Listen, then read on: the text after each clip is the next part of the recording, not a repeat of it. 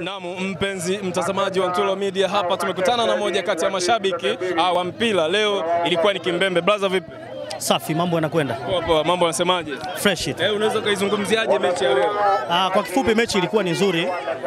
Timu zote mbili zimeonyesha ufundi wa hali ya juu na ilikuwa ni mechi ya ushindani mkubwa na imetoka suluhu sare ya 2-2.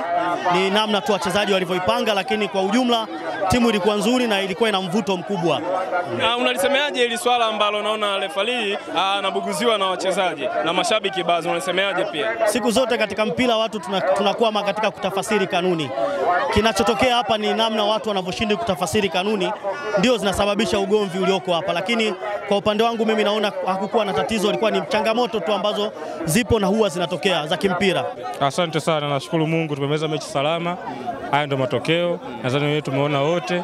Tunajipanga zaidi kwa mechi ijayo. Hapa ninaona kidogo kuna lapcha kidogo ambazo zimejitokeza juu ya Lefa. Unalizungumziaje hili? Hii ni maamuzi kama tulivyozoea sisi Kasulu. Ndio maana mpira wetu sisi unakuwa muda mwingine unashindwa kuendelea kwa sababu ya mambo kama haya. Lefa inakuwa sio penalty, anaweka penalty. Sio kutoka nyekundu, atoka nyekundu. Kwa hiyo ndio mpira wetu hautosonga mbele, lakini namshukuru Mungu tumemaliza mchezo salama. Yote kwa yote tunashukuru kwa matokeo. Na mpaka sasa mko nafasi ya ngapi? Mpaka sasa tuko nafasi ya 4, tuko na pointi 4 na michezo mitatu. Kwanza kabisa namshukuru Mwenyezi Mungu kwa mchezo wa leo tumemaliza salama. Pia mchezo ulikuwa ni mzuri, ingawa hatujapata matokeo ambayo tulikuwa tunahitaji. Tulikuwa tunataka pointi 3, lakini Mungu amesaidia tumepata draw. Inshallah. Unalizungumziaje swala hili ambao unaona vurugu na kila kitu? Hilo unalizungumziaje? Hizi vurugu zinatokana na marefa hawakuwa fair, ndio maana washabiki wameingilia kati, wameona marefa kuchezesha vizuri, ndio maana umeona vurugu zinaendelea. Na wewe unaisemeaje? Lefa kweli hakuchezesha vizuri au wewe unaizungumziaje? Mimi kwa upande wangu naona 50-50 ilikuwa fair. Yuko fair. Yeah. Kwanza mechi ilikuwa iko tafu, wachezaji wote wanajua, timu zote zilikuwa zimejipanga, ndio maana mchezo ulikuwa mgumu. Yeah. Na ni kitu gani ambacho umekiona kwamba kimeenda tofauti na vile ulivyotegemea wewe kama wewe? Hakuna kitu kimeenda tofauti, lakini sisi kitu tulikuwa tumejiandaa kuja kupata matokeo, lakini tumeweza kupata suluhu, sio mbaya. Unawaambiaje sasa mashabiki ambao kila siku wanakuja kutazama mtanange huu? Hizi mechi zote zilizobaki tunachukua pointi 3 tu. Haina ubishi. Haina ubishi. Poa.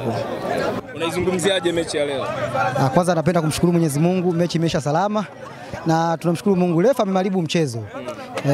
Lakini kuharibu mchezo kwa namna gani?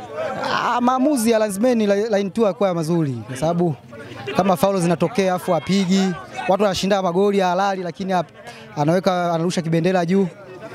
Hivyo. Lakini kwa kile tulichokiona juu yako wewe, kwa kile tulichokiona, je, lile tatizo lilotokea mpaka ukapewa kadi nyekundu, je, ulikuwa sahihi au haikuwa sahihi? Yale ni maamuzi ya Lefa, huwezi kumpinga maamuzi ya Lefa. Lefa akishaamua basi lazima ufuate alivyoamua Lefa. Wewe kama wewe umeichukuliaje? Nimechukulia kawaida, sehemu ya mchezo. Asante sana. Poa.